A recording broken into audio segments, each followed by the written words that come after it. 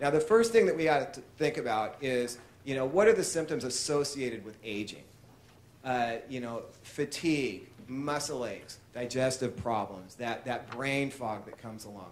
And we're so conditioned that we believe that these things are just part of getting older. This is a true story. About once a month, somebody will sit down with me, and I ask a standard question: do you have any aches, pains, or fatigue issues?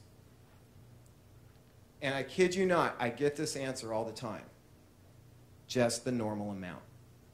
There is no normal amount of pain in your body. There is no normal amount of fatigue, not if you're sleeping right.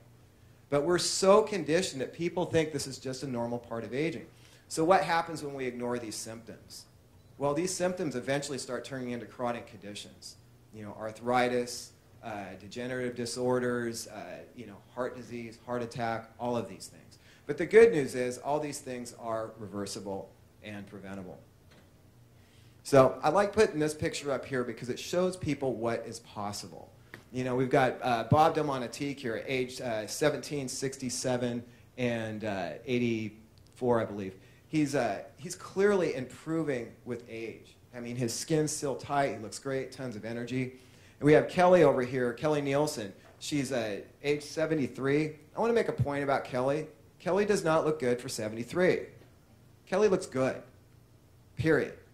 And by the way, she's 85 now, and she still looks like that. So now, occasionally I get people that go, well, they're bodybuilders, and I don't really want to do that. Breezing over the fact that, that's 85-year-old bodybuilders there. That's pretty cool. But you can have that same level of health and vitality and not be a bodybuilder. You may put it into something else. I've seen, hundreds of people over my martial arts career, martial art masters, 60, 70, 80 years old, jumping around like kids, smiling the whole time. They don't make noise when they get up out of the chair all the time. So, and if you do make noise when you get up, stop that. So